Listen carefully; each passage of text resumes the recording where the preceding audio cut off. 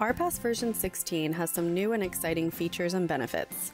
In this video, we are going to further discuss these features and benefits, as well as show some of them in the MFP environment as an example.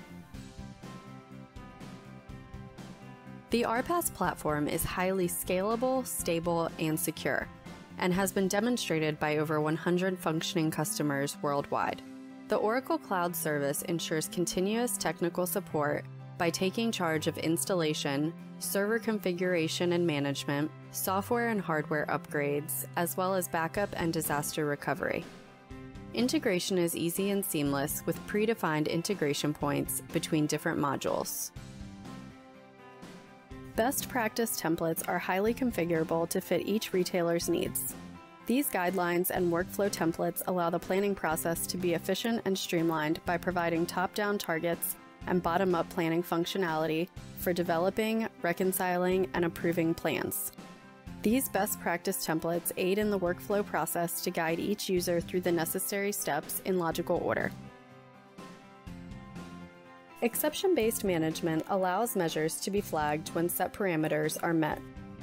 In the example on the screen, if the BOP drops below $2,000, the cell is highlighted in red. Let's look at the system and see how this works. We will go to the Format menu at the top and select Exceptions. Once on the Exceptions tab, you can choose any measure you'd like. Here, we will pick Working Plan BOP Retail and Working Plan EOP Retail. Then you'll choose your conditions. Ours will be any value less than or equal to $2,000. Then you'll choose what it looks like if these conditions are met. Here, we'll have the cell backfilled in red. Now you can see that at the end of October, and then in November, December, and January, we will not have enough inventory to cover sales. Again, these exceptions are highly configurable and can highlight anything based on your inputs. There is some newness regarding currency, languages, and VAT planning included in version 16. Plans can be created, reviewed, and approved in multiple currencies and languages.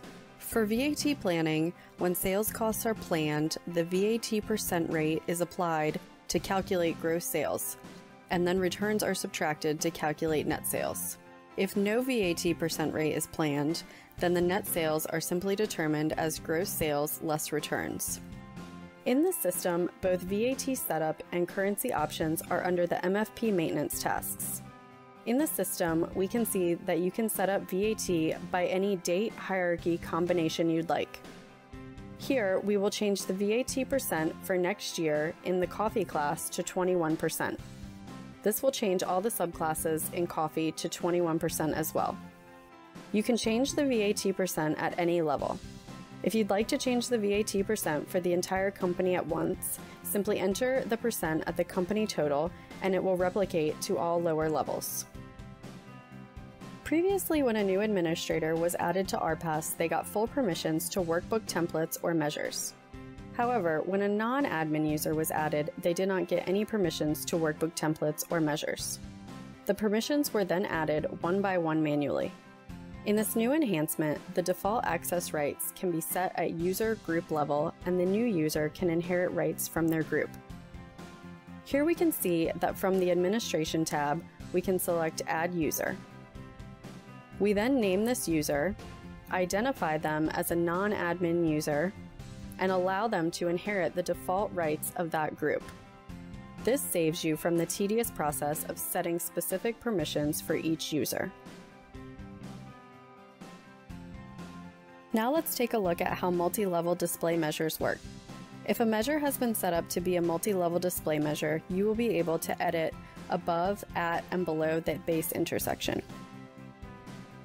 Here we have a sales measure set up as a non-multi-level measure and one as a multi-level measure side by side so we can see the difference.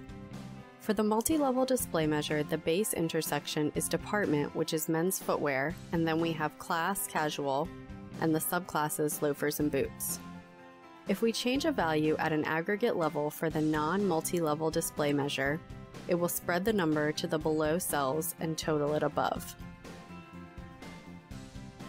If we edit below the base intersection of the multi-level measure, the value is replicated to the base intersection and all the levels below. Levels above the base are aggregated according to the predefined aggregation method. Now let's see what it looks like when we enter data above the base intersection. In the non-multi-level display measure, we will enter 600 at the group level. You can see it spreads this out to all the levels below it. Now if we enter the same number above the base in the multi-level display sales measure, it spreads proportionately to the base level first, then replicates it to all the levels below. This can be very helpful because information from multiple levels can be displayed and edited within a single view. Quickborn's highly experienced merchandising solution consulting and service practice provides implementation, integration, and support services for Oracle Retail Merchandising Operations Management Solution.